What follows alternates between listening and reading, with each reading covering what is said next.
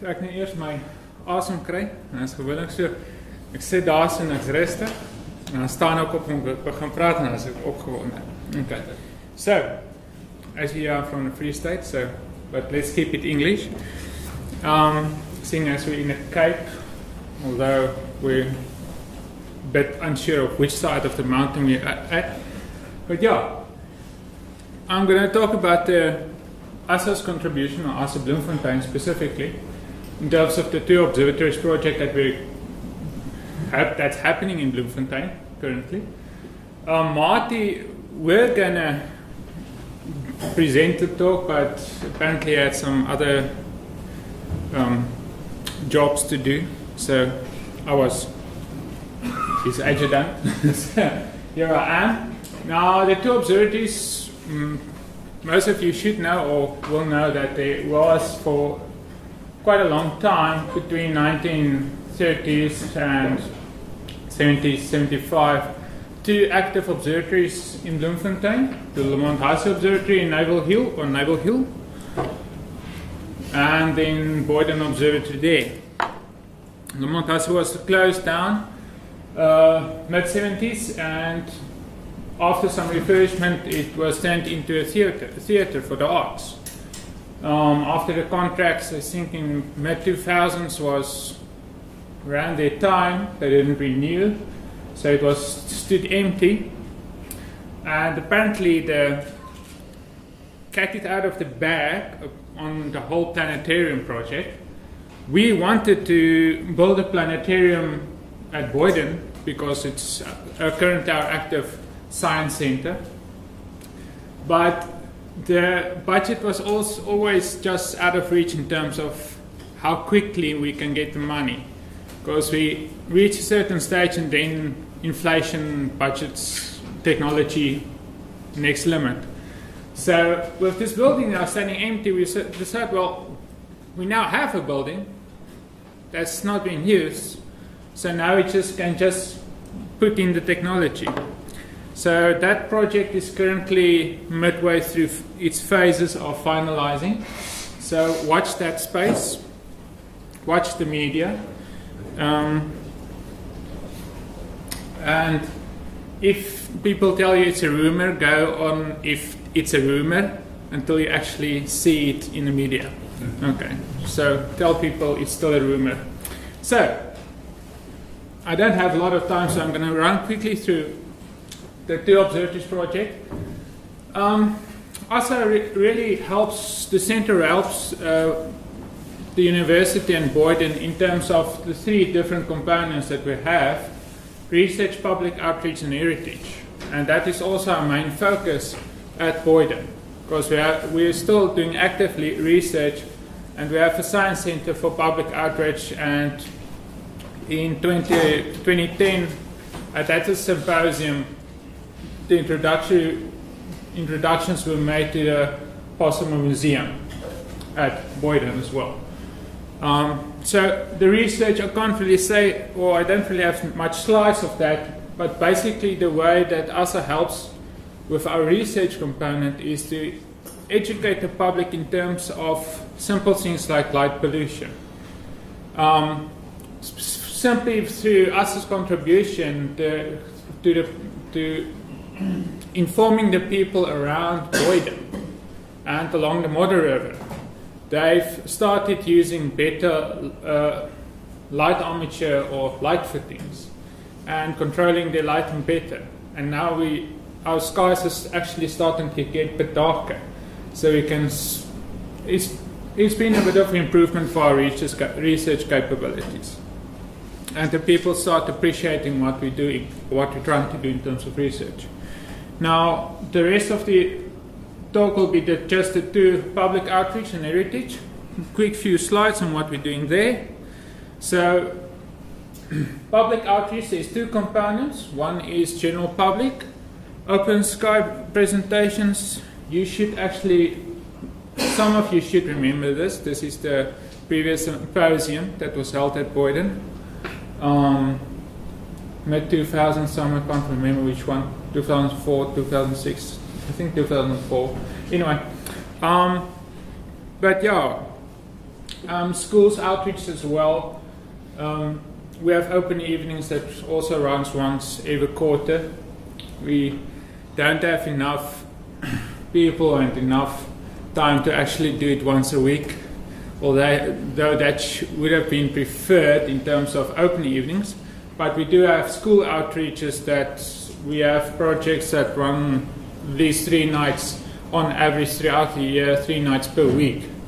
We have schools there. Sometimes you have small schools of 20 to 30 learners. Sometimes they arrive with 3 bus loads full of school children. They tell you, listen, it should have been 1 bus, but they just arrived and we couldn't say no, so here's 3 buses. And you have 2 people that has to handle all 300 students. So then it becomes a bit of a challenge. But in terms of the public outreach, where ASSA helped, or ASSA has contributed, is in refurbishment of this old Nishimura 16-inch telescope from a Cassegrain system to Newtonian. There's a new fittings, and currently it's got quite a nice, we bought some very nice wide angle eyepieces for this, and now you can see quite beautiful pieces of the night sky, because the thing is the old 13-inch that we're currently actively using is getting old to the stage where you actually want to kind of, you're starting to feel sorry for it. You want to, it's already 120 plus years old, so you kind of want to use it for a bit more exclusively. And this one that's got a bit younger and can still take the punch, kind of start to turn this into the workhorse at the Boyden Observatory. Also, we did interact with the university, and they were also helped because we're such a small group in terms of the astrophysics people, astronomers, professionals.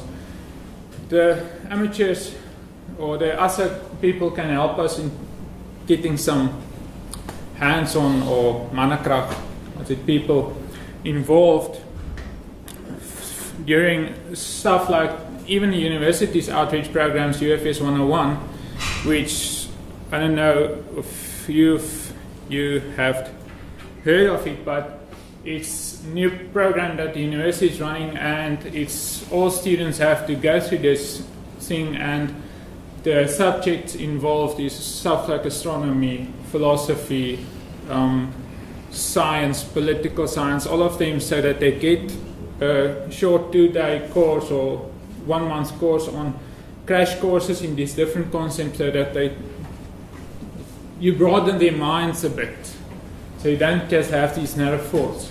So this was the astronomy outreach bit of this UFS 101, where the Bloemfontein Center was contributed quite a lot to help with this whole program, because we had to push through 2,000 students in 2 days through this whole thing.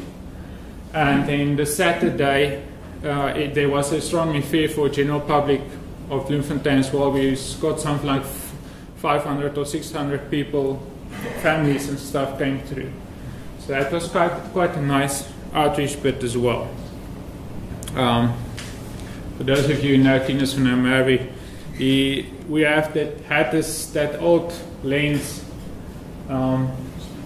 Forgot where that lens came from, but he put that eyepiece at the focal distance so that you can get that, see a nice image through that old lens, which is 100 years plus old. So with that lens connecting to the Heritage Project, the museum project, we had the launch of the Lamont Hussey exhibition by Prof. Patrick Seitzer. He is also a satellite and space debris hunter.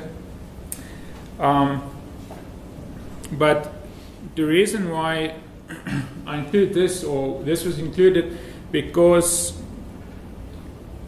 that guy there, Frans Hieman, is a very active member of the club in terms of the heritage and the museum project, because he helped design that model, or the plans for that model of the Lamont Hussey telescope, we had no plans. So he went to the physical tubes that were still at the Brandweer Museum in Bloemfontein, measured that up, the old footpiece, and from images he redesigned this whole thing, and then we could make that model through rapid prototyping, three-dimensional modeling techniques. So he did quite a job for us there. And you can see there's quite some detail in that model. We get quite a few wow effects from people that see this. There's some other old equipment still in boxes that still needs the cases made, exhibition cases made. We have both mass cameras, for example, that was fitted on that old telescope.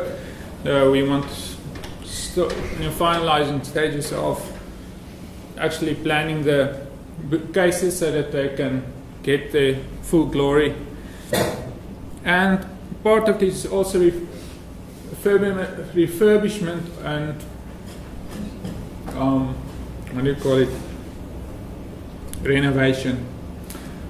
Sorry, I'm Afrikaans. Of old telescopes. Now, if you look at this image, this is of course the used brass and not. Actually, it was not brass per se, it was also actually a kind of, what's it, in the old days? Bronze, yeah. So you can't use brass to clean these things. And some of the people that had some of these old stuff said, well, it looks like brass, let's clean it with brass. And it's actually very bad for this old bronze stuff. So he used the correct techniques to clean it. That is just clean. That isn't even a bit more rough. It's just purely by cleaning it using the correct techniques. And if you look at if you've seen old bronze stuff, it doesn't look like this. This thing is over 100 years old and it looks like brand new. So he does quite a good work for us there. That is the final telescope that was on that Nishimura 16-inch that he also did some renovations. It's on it now. So that is where we're currently active with. Also currently one of our members is redesigning our web page as a bfn.co.za. So watch that space. And I think that's about it for the small amount of time I had. So let's go drink some tea.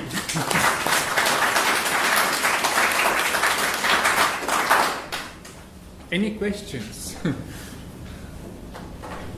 I'm taking your joke now. Are there any questions? One right in the back. Yes. Do you need to get special permission for those rather vicious looking green lasers that you've got there shining in the sky? Yeah, the people that do use them at Boyden are all of them qualified safety officers or laser technicians. I personally do have a safety certificate for using lasers from the National Laser Center.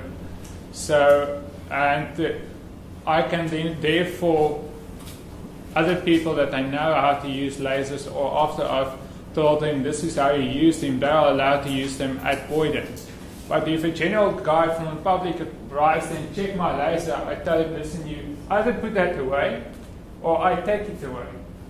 So that is how we handle the whole problem of green lasers around Bloemfontein. Because there was I think it was this year, there was actually a father, son, and their friend was arrested in Bloemfontein for playing around with a laser around the airport region, which is just because they can cause problems for us, because we use it as a tool, and they are tools using it. If I can put it that way. Is there a question there in Ian? I just wanted to mention the old hybrid telescopes you still have. We have the 13-inch Clark refractor and the 8-inch on it, and the Metcalf, 10-inch Metcalf is still there. The Metcalf is currently actually looking at putting a tracker motor back onto it, because that tracker motor was removed to be used on another telescope. So it's the mount is still there. We can just put it back and we can start using that again, because it has got such a nice, wonderful field, wide field for clusters specifically.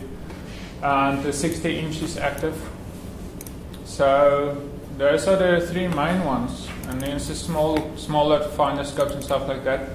We have that Roberts telescope. We're trying to find the other one, because he used two telescopes, but the one is kind of somewhere in South Africa, we presume somewhere in a garage behind some boxes. And there is another one telescope. What's his name? I think that was given to us by somewhere in the Midlands region, or I don't know, or something like that. But but what Marty brought there, that's quite old. Actually, we presume it's the oldest telescope at Boyden, because if you look at the serial numbers and manufacturing methods, and we went and searched for it, it's around about the mid-1800s.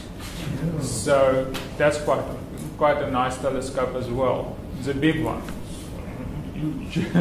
But it's also there at Boyden, so yeah. And that's what we have, and then some smaller interesting stuff. One thing that I might have mentioned there was one of those instruments during the Lamont Hussey exhibition opening was the double star measuring, what do you call it? Micrometer, yeah. They had two at Lamont Hussey, but the one was taken to South America, and when it was not used there anymore, Patrick Seitzer took it back to Michigan. And now there's a fight between Patrick and Darby about who gets to keep the other micrometer, which we have at Boyden, because Patrick wants to kind of steal it away back to Michigan. But we're trying to go visit him so that we can go and steal his back to Boyden. So yeah. But that's an interesting little device to look at, because it's very simple, but it's also very, very accurate and complicated way. Yeah. But it's taken me 15 minutes to practice this, but Hans is buy a donkey. Buy a donkey, Hans is buy grateful.